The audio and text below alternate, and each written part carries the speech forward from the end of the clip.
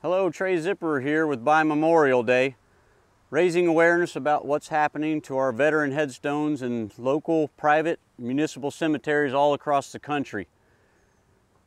To achieve my objective, I've decided to cross America, stopping in each state, take a look at cemeteries and just see what the veteran headstones look like in areas outside of mine. My assumption is that all the veteran headstones in America have been forgotten and neglected, and so far my assumption has been correct. Every cemetery I've stopped in so far has had veteran headstones covered in black algae, bird droppings, other types of grime. It's pretty pathetic. But I got to this cemetery, the Minden Cemetery, Minden, Louisiana, and I found, just as I expected, World War I, World War II, Spanish-American War, Civil War, headstones covered in disgrace. But I knew that I had a certain headstone that was waiting for me to find it, and I noticed this cross, white cross here in this open grassy field, drew me in. I know why, but I get to this section, I'm looking, oh, there's one of those white marble upright headstones like we see in Arlington. So I started walking this direction, but something told me to look to the left, and I looked to the left, don't really see anything at first, but then I notice a cross, not easy to distinguish, but I walk over to this grave marker. It's a granite grave marker. Can't read the man's first name, but I see the last name. I look over to the corner, I see 1945. Don't know if you can see this or not.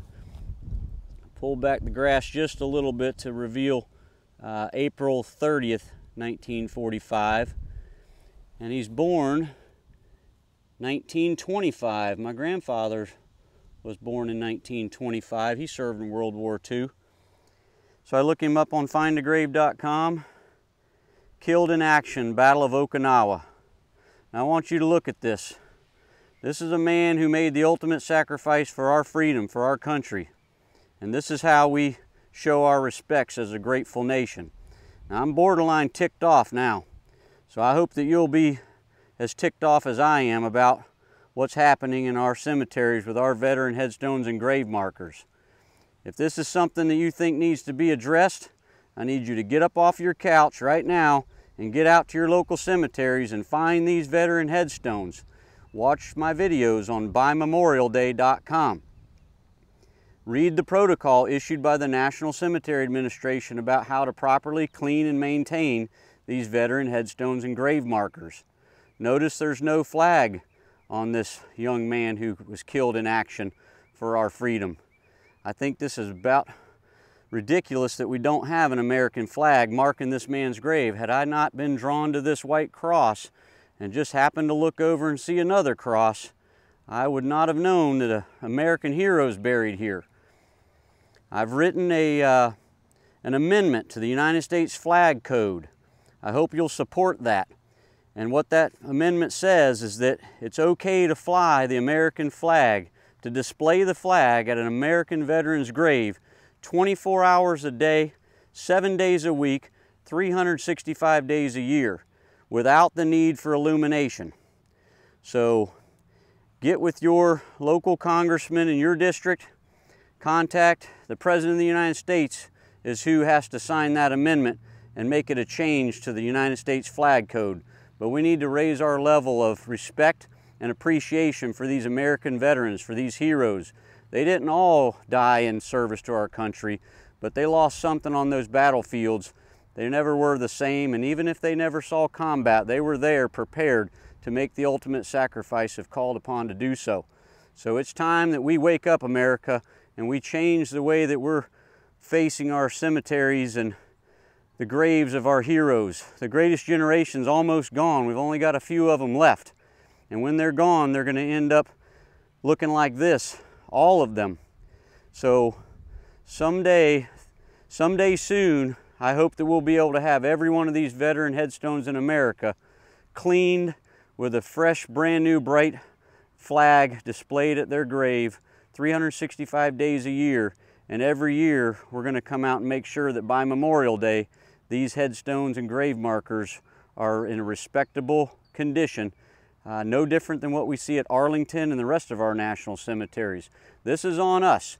This isn't the government's problem. This isn't for our city or our county or somebody else to do. This is for you to do. This is for me to do. I've cleaned over 2,000 of these veteran headstones with volunteers in my local community. People do show up.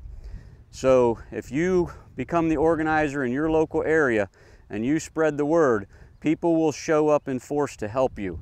If you own a cemetery or you're in charge of a cemetery, I want you to look closely. I want you to look closely at this veteran grave marker. And then I want you to tell me why you think that this man who was killed in action on Okinawa doesn't deserve to have a clean grave marker and doesn't deserve to have an American flag flying at his headstone. I don't mean place the flag one time and walk away and leave it to turn into trash. I'm talking about making it a point to place that flag and come back every so often and make sure that flag's in good condition. When it needs to be replaced, you spend the $1.35 to put a new flag up. It's about $4 per year to fly a flag at someone's grave who gave the ultimate sacrifice for our freedom. So I don't think that's too much to ask. There's only a limited number of these veterans out there that need their graves tended to that are in private and municipal cemeteries. So with 330 million Americans, we really don't have any excuse about why we can't make this happen. We just need 1 out of 100 Americans. The other 99 of you, you sit back there and do whatever it is you do that you think's important in life. The 1 out of 100, join me and get out here and get this done. I'm asking you to get it done. Please do this for our country needs this. Our country's in trouble right now. We need to come together, and these veterans, doesn't matter if they're white, black, Native American, Hispanic, doesn't matter who they were. If you read the Bible and you read in Genesis, we're made, God made us in our image. It's plural, okay? There's not just one human look that God created. God created all of us. He created us in His, not in His image, in our image. Read it. Get out your Bibles. It's plural. I got to believe that that means that God is not just one. We know that there's three. There's God, there's Jesus, and there's the Holy Spirit, the Trinity. And so when they make us in our image, that's why we look different, people.